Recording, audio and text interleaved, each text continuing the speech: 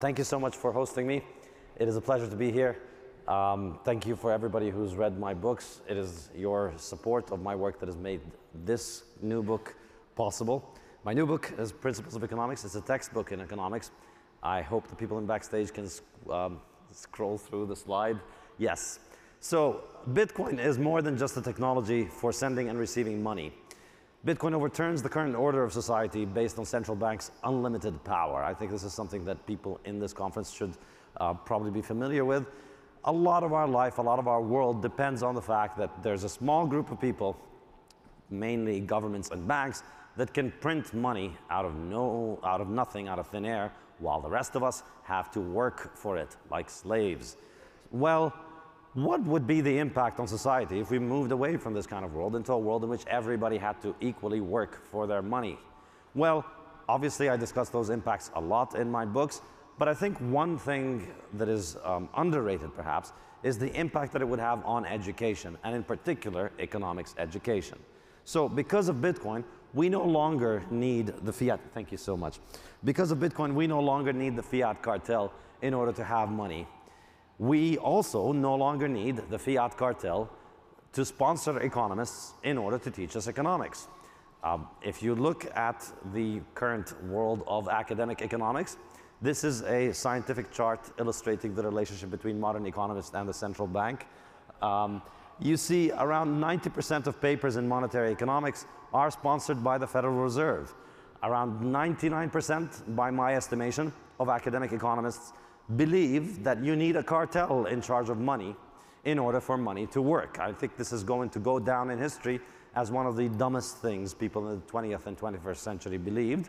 Is this idea that money is a technology that can only work if some group of people can make it out of thin air and get to decide the supply and get to decide who gets to use it while everybody else has to work for it like a peon. Well, these people get to decide what gets taught as economics at universities. If you had the misfortune of learning economics at a university, you learned it from people who think we need a monopoly cartel. You know, in the same book in which they taught you that a cartel for oil is bad, a cartel for food is bad, a monopoly on housing or any other economic good is bad, they told you that the only way that money can work is by having a monopoly. And why is that the case? Well, simply because if you don't agree, you don't get to call yourself an economist. You don't get to get a job as an economist. You don't get hired at a university if you tell them, I think we should just get rid of the Federal Reserve and replace it with nothing. It doesn't work that way. Yes, nothing. Nothing is the best replacement. So, writing the Bitcoin standard, thankfully, finally allowed me independence from academic economics. And I was able to build my own readership. Thanks to Bitcoiners, thanks to people who buy my books, I'm able to write what was for a lot of the last 5 years, if you looked at the Amazon bestseller section, in the money and monetary economics section, the Bitcoin standard was always close to the top throughout the last 5 years since it came out. And that happened independently of academic institutions. I think this is something unique and it's something that's very important. And it's not something that would have been possible without Bitcoin and Bitcoiners. Because Bitcoin opens your eyes up to the fact that we don't need government to run money, you become open to the idea that maybe we can also read perspectives on money that don't come from government. I apologize for my voice. So because of this, I'm able to write a book that can sell very well, and it can outsell most of the fiat cartel economists' books on monetary economics. And because of that, I thought this would be a great opportunity to take to write an economic textbook that is independent of the influence of academia. So I left my job at a university and I've spent the last 4 years working hard on trying to make this textbook that I'd wanted to make for more than 10 years now, but I could not do while I was in academia, because in academia I would have spent 4 years writing this book, and without Bitcoin, without Bitcoiners, it would not have gotten assigned into any university, it would not have gotten any kind of readership. But now, thanks to you guys, I'm able to do this. So, what would, thank you.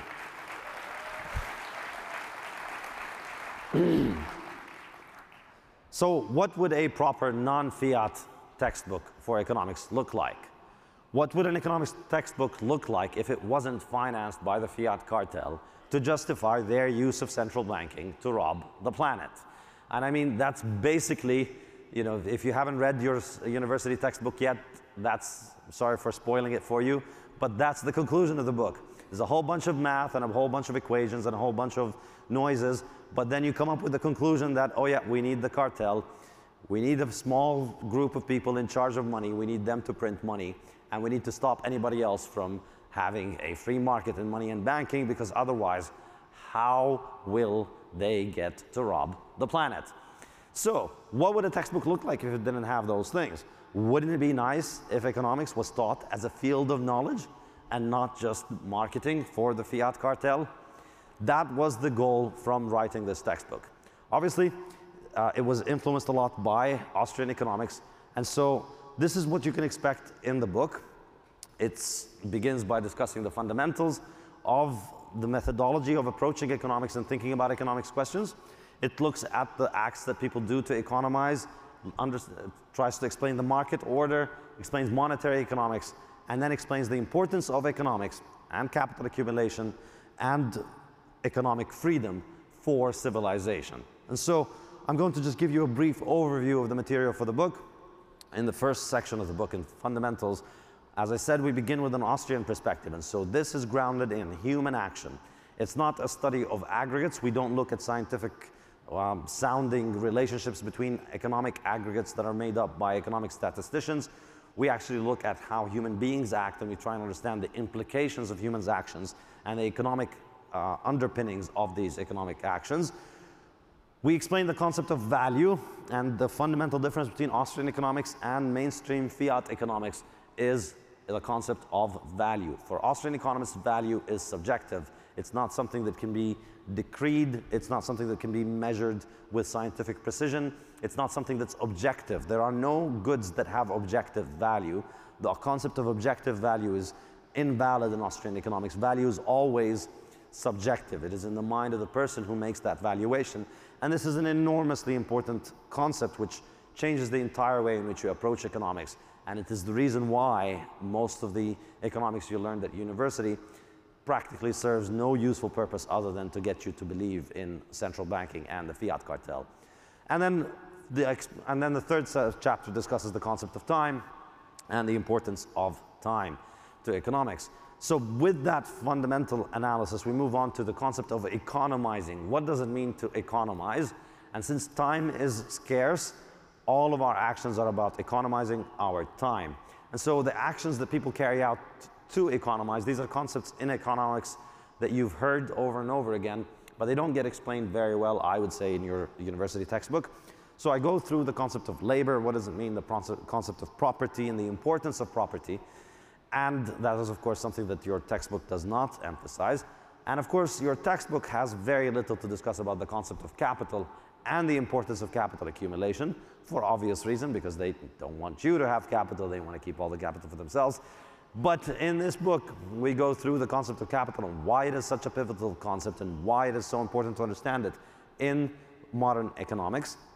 And then we discuss the economics of technology and the economics of energy and power, and why all of these concepts are the way in which we economize to try and make our time better on this earth, to increase the quality and the quantity of time on this earth, which is how I can like to think of the concept of economizing.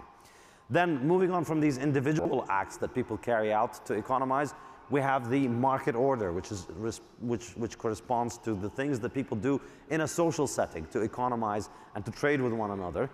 And then first, the most obvious one is trade, where people trade with one another. And then because we live in a system in which we trade, we are able to develop money. We're able to develop the concept of money, and that is an enormously important concept for human society. And that, of course, is a concept that's shrouded with a lot of mystery in your economics textbook, but I hope that my book helps clarify these concepts. Based on that, we move on to the concept of the market economy. What is a market economy, how it functions, and why it must be based in a concept of private property in order for the market economy to function. And then finally explaining the much maligned concept of capitalism. What is capitalism? Why is it so important for people to be able to accumulate capital? And really, the conclusion of this chapter, what I try to argue is that without freedom to accumulate capital, human civilization itself is impossible. And the danger of the destruction of capitalism is not just, we won't have nicer toys and we won't have a faster iPhone or we won't have a nicer gimmicks. It's going to take away our ability to live as a civilized society. And that brings us to the finest, to the topic of money and monetary economics. And from the Austrian perspective, we begin the topic of money from understanding time preference. Time preference is the key towards understanding money, and it helps us understand credit, it helps us understand banking. It is the concept at the heart of interest rates. And then in the 15th chapter, we discuss the expansion of money supply. That's a topic that I believe Bitcoiners will find very useful.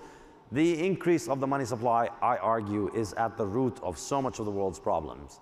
And it is the reason why governments have so much power. It's the reason why people cannot save. And in this book, I go in depth into the problems of monetary expansion, why it is such a big deal, and why I argue the destruction of money as a free market institution and its replacement with government loyalty points, essentially, is undermining the entire fabric of civilization, which is the topic of the final section of the book, civilization. And here, a lot of people think economics has nothing to say about politics. Economics is subservient to politics, that political considerations are more important than economic considerations.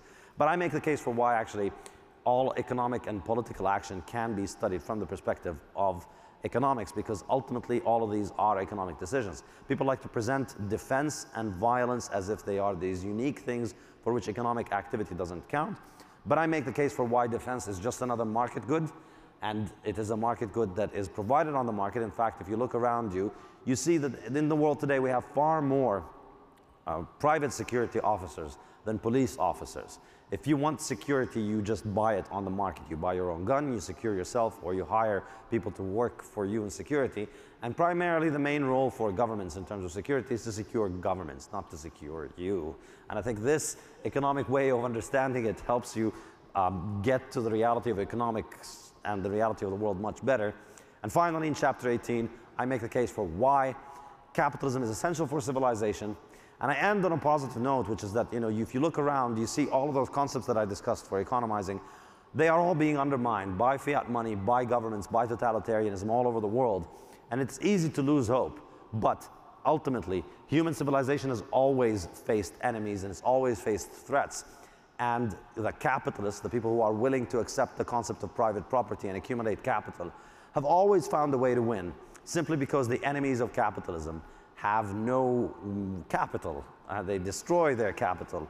Essentially, the only way that you can be consistent about being anti-capital, the only way that you can consistently and honestly and non-hypocritically fight capitalism would be by not accumulating capital, in which case the most effective weapon you will have is slinging your own feces. And that makes you a relatively easy opponent to deal with for anybody who wants to accumulate capital.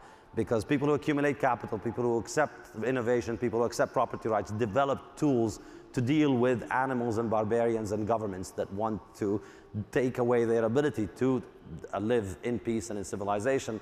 And I believe the tool that we have found to fight the latest kind of animals that are threatening our civilization is Bitcoin, because it is what's going to strengthen us against the enemies of capitalism and human freedom.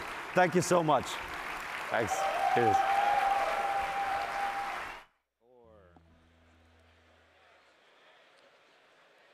Welcome back. I'm Pete Rizzo, editor at Bitcoin Magazine. We're here at the Bitcoin Magazine Live Desk presented by Marathon, joined again by special guests Amanda Cavalieri, chair of the Bitcoin Today Coalition, Marty Bent, host of the Truth for the Commoner podcast, and Jordan Schachtel, independent investigative journalist. We just heard from Saifedean Ammous, giving a rousing speech on how government money corrupts. So I want to send it to the panel. We're going to hear from presidential candidates later. Can they fix the money printer? Marty? No, they cannot. The inertia of the centralized system is too strong. The momentum is too strong. As Friedrich Hayek said, the only way we can take back control of the money is to find a sly roundabout way to take it out of the hands of the government. And that is Bitcoin. It sounds like you're going to be skeptical of these candidates later. I mean, I think some of them are very nice people. They're very nice people. I just don't think there's anything they can do to change the system. Jordan and I were talking. They will not be let in if they can, and even if they do get in, it'll be made impossible for them to do anything. Government money printer ruining academia, ruining science. Jordan, your take, can we fix this? The solutions will not be found in Washington, D.C. I agree with Marty. The solutions will be found in places like this, where you have brilliant engineers, coders, developers, entrepreneurs, who are developing solutions to make it easier for people to adopt Bitcoin, to buy Bitcoin, to use Bitcoin. And as much as I appreciate that some of these presidential candidates, Congress members, that they are starting to discuss Bitcoin a little more, I think that certainly DC is not the answer. DC is always where the problem lies.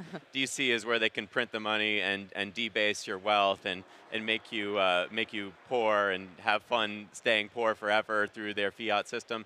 So I think that I'm very encouraged by the solutions that we find outside of DC. I mean, right behind us we have the great Mises Institute booth, and they're based in Alabama. So any institution that's basically connected to that uniparty, beltway, blob situation is not good for me. All right, well, unfortunately, we have to send it back to the main stage. Flow States and Free Markets. Next up, a keynote with Mr. Robert Breedlove. Stay tuned.